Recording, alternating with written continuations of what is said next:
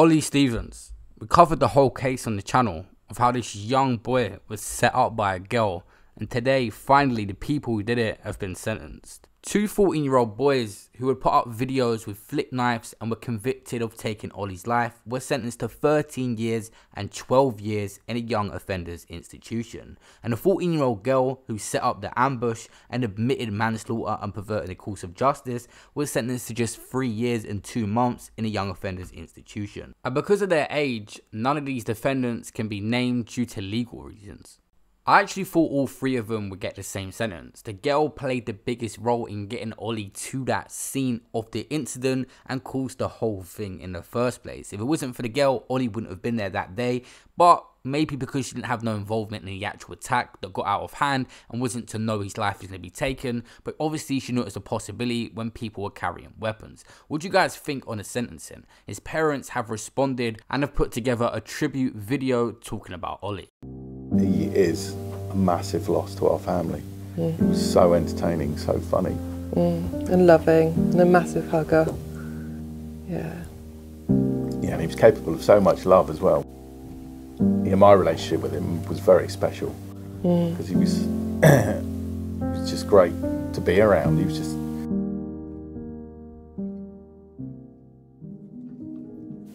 If he liked something, he really loved it. He just would do it, wouldn't he, as much as he could. So yeah, he's very funny. He was a natural entertainer. He was very sensitive to other people's feelings and his friends.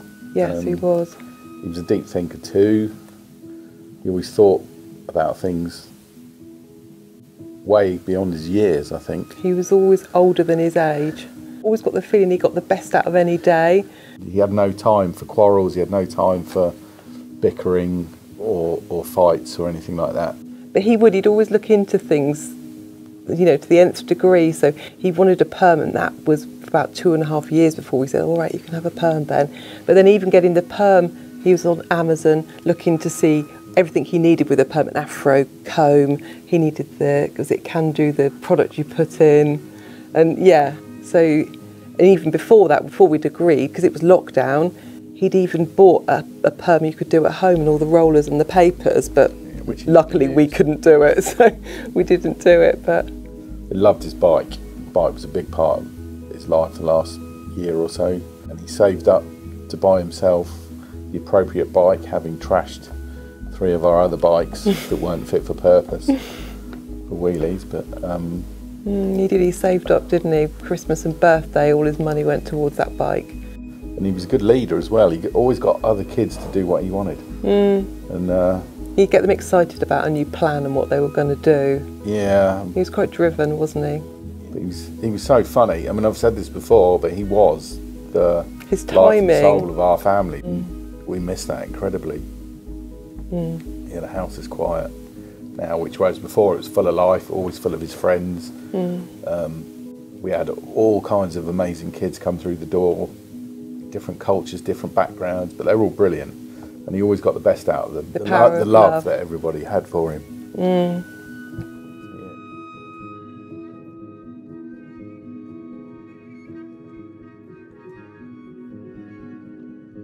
That morning, I'd spent the morning doing chores with him. He helped me out a lot. We discussed his future a little bit, and he was happy, wasn't he? He was really buoyant. Yeah, he was only going over to Bug's Bottom, so it wasn't. To see someone we knew. So it wasn't a big thing. We didn't think twice about it. No, I think it was just the sharp rap on the door, really.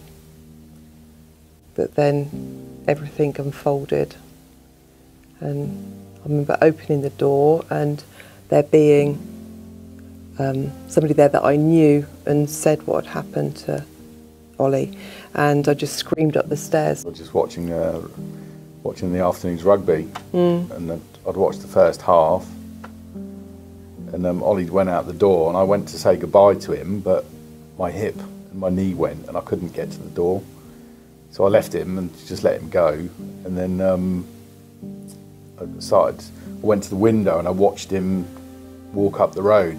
Yeah, then the knock on the door and heard Amanda scream, and I just ran out the house. You were the first out of the house.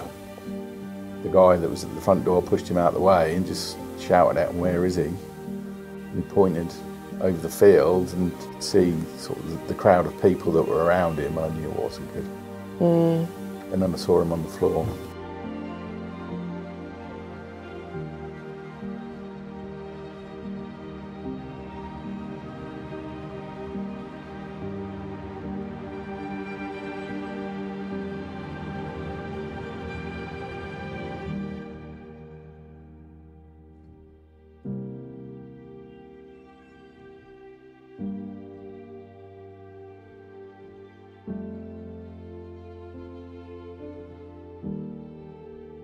People were trying to hold you back, weren't they? Yeah, they just stopped me getting to him, and it just annoyed me. I just wanted to get to him and hold him. You did hold I got his to him and hand. held his hand briefly, but I knew then he wasn't coming back. And it was just silent, it was just deadly silent. And I could hear the CPR on his chest. And just his little pot belly jumping up and down with the CPR. But yeah, it was just the strangest feeling. When I first got to the field, you fell to your knees and you shouted, "My boy, my boy." No, you screamed it.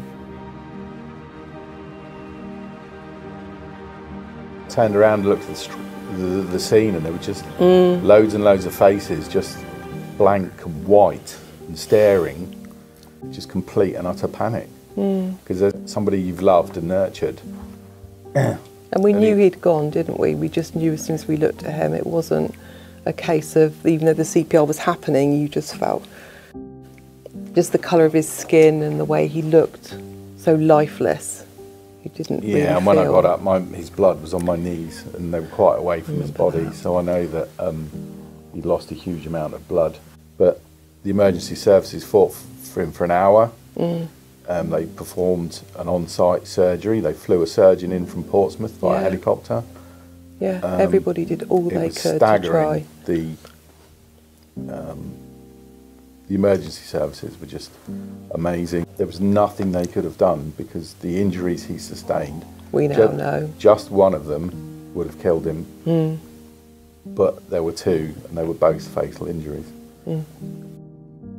He is a massive loss to our family. You wake up and you still can't believe you're in this. No, no.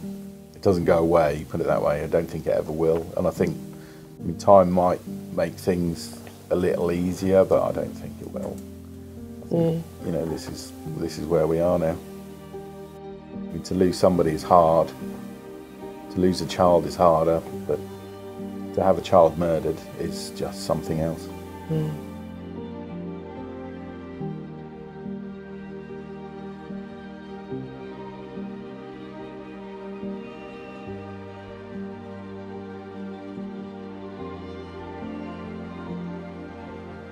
I want to finish off this video by saying myself rest in peace to Olly, and that tribute video talked a lot about him. It was an insight into a person who lost his life way too young and didn't deserve it. A very, very sad story. Until next time guys, I'll see you in my next video. Peace out.